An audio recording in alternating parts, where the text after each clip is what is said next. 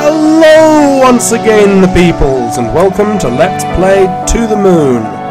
Okay, two things. First of all, audio quality is better but quieter. We're trying a new microphone. Secondly, this game is a lot more story-driven than a lot of the other games I've been doing. They've been gameplay-driven. I'm deciding to switch over to mostly narrative-driven games because, you know, they're just more interesting to watch. And, yeah, without further ado, let's play To The Moon.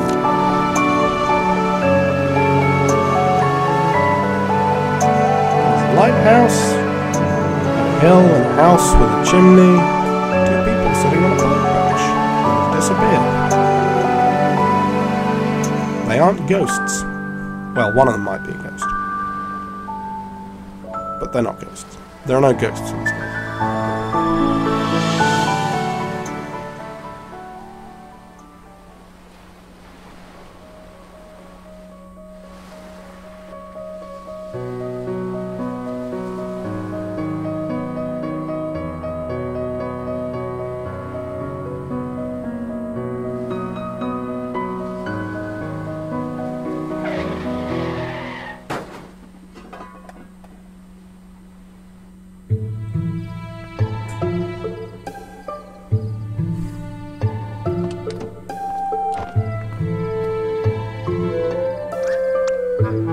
Where were you looking, Neil? Well, excuse me for heroically evading that squirrel coming out of nowhere. You ran over it anyways. Oh. You ran over it and hit a tree. Look, don't worry, it's a company car. Are you kidding me? The boss is going to kill us. We'll just say I was saving a puppy. He likes puppies, right? He's more of a cat person. Why does the world have to be so complicated? Fine, whatever furball he fancies. Crisis averted. Good, go write that on your report later. Let's grab the equipment from the car and move already. Received equipment. Got the sucker, let's roll. Hey wait, don't forget the car. Just wanted to see if you'd remember. How thoughtful of you. Yeah, these two hate each other. Well, they don't hate each other,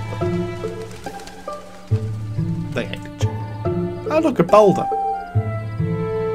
Who put a boulder here? Well, the game designer, obviously. Maybe it's their security system? Cucumbers, we don't have time for this fluff. Yeah, she also uses really weird swear words. Let's try pushing it out of the way. Maybe we could find a tree branch to jack it with. Wait. Or we could just call a night and blame it on that. Let's push it by hand. Alright, on 3. 1, 2, 3.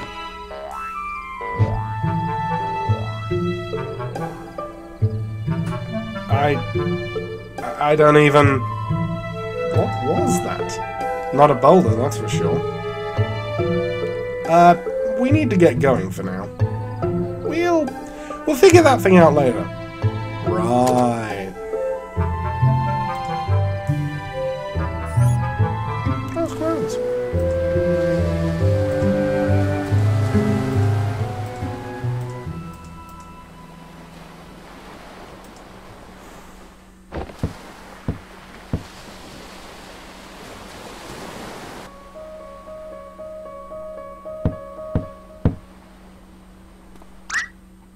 Ma, they're here!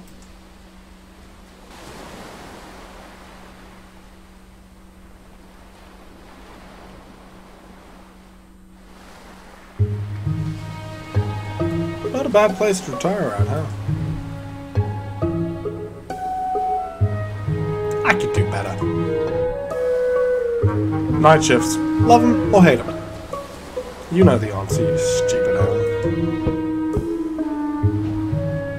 It's probably going to be another all-nighter, you know.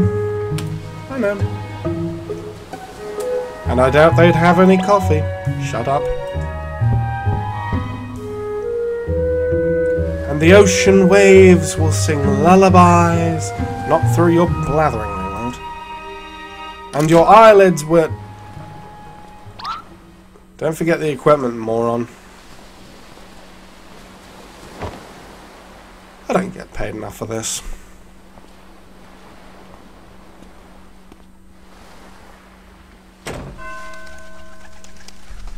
Act 1.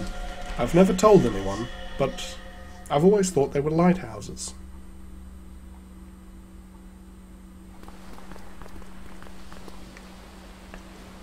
Dr. Watts and Dr. Rosalind, I presume. Thanks for coming on such a short notice. That's okay, I tend to be bad at predicting deaths as well. Are you the patient's daughter? Oh no, I'm just his caretaker. And these are my children, Sarah and Tommy. It's not exactly a 9-to-5 job, so Johnny lets us live here. I suppose this Johnny is our man? Johnny? Listen, if it's a kid we're dealing with, I don't think we're the ones you want. No, he just prefers to be called that.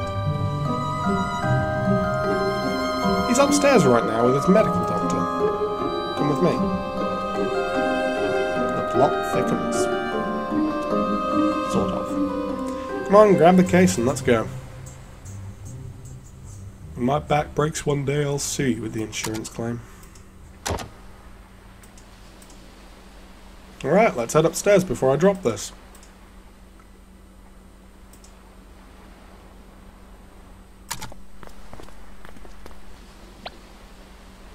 Okay, they're gone. Whoever gets there first gets to play the melody.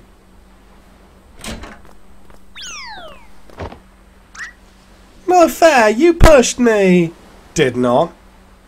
Whatever, you get the boring 2 notes anyway.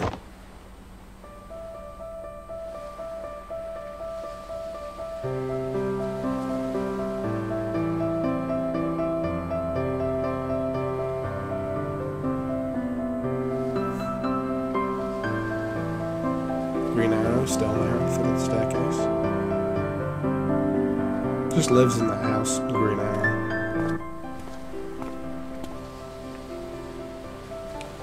Those kids are pretty good for their age.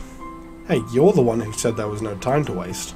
And incidentally, I'm the one who's carrying the weight of a small meteoroid. Yeah, come on. Should be meteorite, Neil. Really should be. Okay. He's unresponsive at this point. By the looks of things, he's still consciously hanging on. It's hard to say how long you'll have, but I would hurry. There's Johnny. Sorry, I've got the hiccups for some reason. Ready to set up? Yeah. Yeah, it'll just be a moment.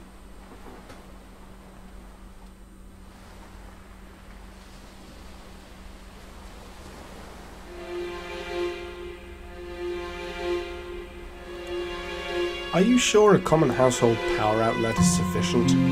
No worries, we're the experts.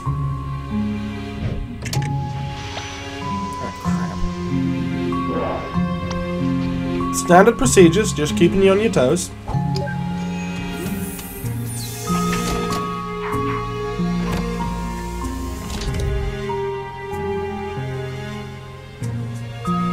How's he doing? Not so well. I would say he's just got a day or 2 left. That's plenty of time. So you two can grant him any wish, huh? To try, at least. But we always succeed because we're awesome. So what's the wish? The moon. The moon? The moon. He wants to go to the moon, which is different from what I thought. I thought he wanted to, like, own the moon. Geezers just keep on getting crazier, huh? So, can you do it? It depends. She meant to say yes. Why didn't you tell us about our client here? I don't really know much. Johnny's an odd man. Through the 2 years that I've worked here, he barely spoke. He worked as a craftsman for most of his life, and his wife passed away just 2 years ago. 2 years that she's worked there, 2 years since the wife died. Don't really know many details. I would have known more if I was his paperboy, for Pete's sake. Shush, just do your thing. Well, I suppose if you look around the house, you may find some more info. I suppose Johnny wouldn't mind, since he signed for you to. So be it. Right, which one of us plays detective? Let's go with Dr. Rosalind. Thanks for the offer, but I'm busy leaving a butt print on this chair. Right, do continue. Tommy and Sarah can show you around. They're probably at the piano downstairs. And with that, we end the first episode of To the Moon. Trying to keep these short so they're, more approachable. But, yeah. I hope you guys like this series as much as I like it. It's a damn fine game, I'll be honest. And, I will see you all next time. And until then, I wish you all a good evening, morning, mid-late afternoon. You know the spiel.